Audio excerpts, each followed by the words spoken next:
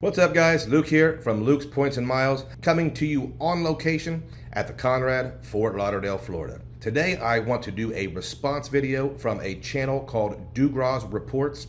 Now I do want to add that Dugroz is another credit card creator and he is very close to 1,000 subscriptions. So I will link his video below. Do him a favor, check out the video. Comment, tell him what you think. It's a very interesting topic. And if you like what he's doing, give him a sub.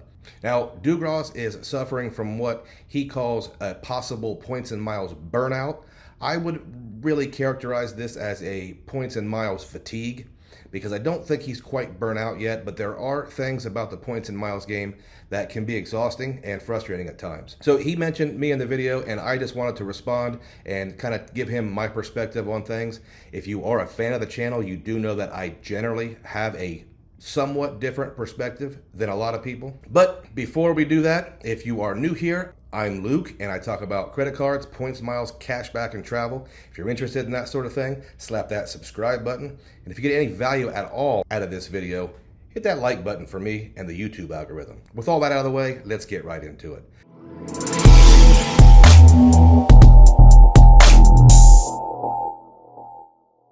I'm going to use my phone because I actually took some notes while watching his video, and as you can see, this is a little bit different background than what we're used to. I'm actually in the Conrad, Fort Lauderdale right now. My wife and little boy are at the beach, so I'm taking a few minutes to get some work done. So Dugroz, like I said, is almost at 1,000 subscribers, and I think that might contribute to some of the anxiety because running a YouTube channel is not as easy as everyone thinks it is. And getting that 1,000 subscribers is not easy either. He says he's just not enjoying the game. And that's understandable. It's a lot of research. It's a lot of work just to get a really good setup. And I think maybe he's trying to be perfect. No one's perfect. We're in the points and miles game to enjoy rewards. So I think maybe he does mention simplifying his setup for a certain period of time. And I think that's a great idea. He mentions YouTubers getting burnt out on the credit card game and just dropping off the face of the earth. And there are quite a few examples of that, but I do think that's more of a YouTube problem than a credit card points and miles issue. YouTube is hard. I've had some hard jobs in my life, and YouTube is definitely a tough business. You have a lot of self-imposed expectations and a lot of things you want to do, and it's just not as easy as you think it is. You also have the occasional crazy comment, and I don't care who you are. Some of them are funny, but some of them are downright hurtful. So maybe he's experienced some of that. But I think with YouTube, I think you have to have realistic expectations and you really have to celebrate the very small wins and victories. If you get 250 subscribers in 1 month, I think you need to celebrate that. Also, the structure of the whole thing may help. Some people will do YouTube and they will try to crank out as many videos as they can. I think if you have a short, intermediate, and long-term plan and a certain schedule, it could be a little easier to make that less stressful. Dugroz says he needs something to refresh, and I think this is going to be in the YouTube world and the points and miles world, and probably also in his personal life. He does mention that life is not quite as exciting, and he does live in Iowa. I want to point that out. He does mention that it is increasingly more difficult to meet ends meet, but I do think once you reach that 1,000 subscriber and you get into the YouTube partner program, you could get a little additional income every month. He also says that he has not traveled much lately. I will tell you my strategy when it comes to living in the Midwest in wintertime. Surviving the winter in the Midwest is difficult, especially I'm thinking in Iowa. A lot of snow, a lot less activity. This is my #1 strategy to surviving winters in the Midwest.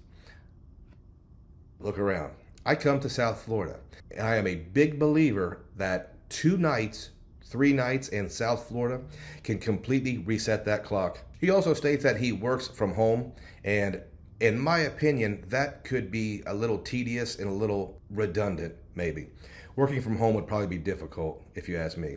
But Dugroz, I do have a prescription for you, and that prescription is come to South Florida for as little as 2 or 3 nights every few months, especially in the wintertime.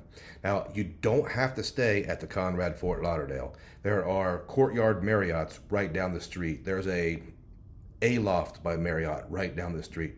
There are a half a dozen much more affordable properties that are right off the beach that can bring you plenty of sunshine, plenty of beach time, and plenty of fun with your family. I think when you start incorporating those relatively short trips regularly, that whole Midwestern winter is a little easier to combat. My second prescription: keep grinding and get that 1,000 YouTube subscribers.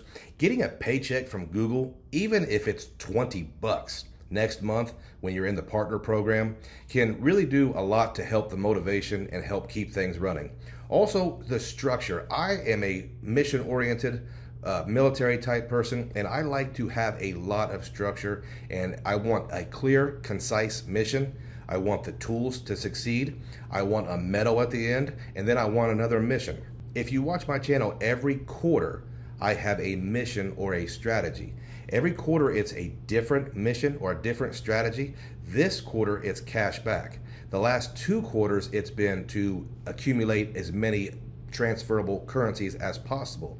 Now, when I accumulate those transferable currencies, I schedule travel. How I see my YouTube strategy is I put in this work, but every few weeks I'm constantly being rewarded by taking my son to the beach or taking my wife to a big time St. Patrick's Day celebration.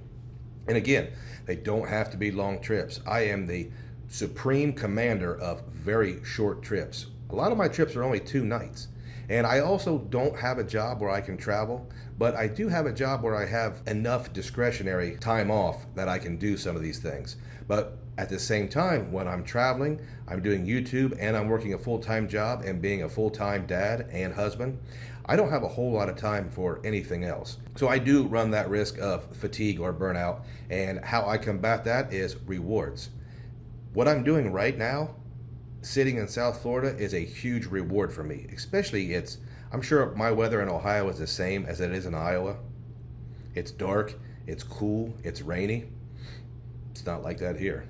So to sum it all up, Dugroz, I want you to keep grinding, but reward yourself.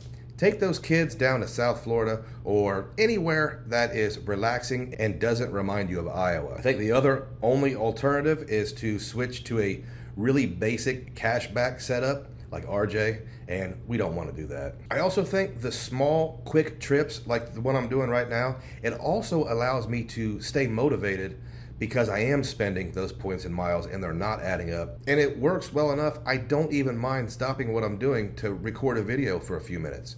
And I really won't mind putting my headphones in and editing this video later. So I think the missing equation in this whole thing is rewarding yourself. Now, as for me, do I ever suffer from points and miles fatigue or points and miles burnout?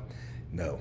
And that's because of my motivations. My motivations are to take my son as many places as I can to make him a more well-rounded individual and to give him the experiences that he needs to be a citizen of the world. So no, I actually can't afford to get burnout or get fatigued because this is how I do it. I don't make a ton of money. I'm a working stiff, and I would not be able to travel like this if not for the points and miles game. I will link another video in the comments, and that is a video on your credit card why. I think that's very important when you're talking about the longevity of playing this game. If you have a strong why, this gets much easier and much more enjoyable. And obviously your why is going to change several times over the course of your life. Anyway, Dugroz, I wish you luck on your channel. I think you put out great content, and I think you're going to hit that 1,000 subs and get a big paycheck real soon. That's all for me today. If you have time, check out my links in the description. I have links for Rakuten, credit cards, and all kinds of goodies. If you do use my links, the channel benefits, and I greatly appreciate it. Guys, if you stayed around all the way to the end, I thank you, and I appreciate every single one of you.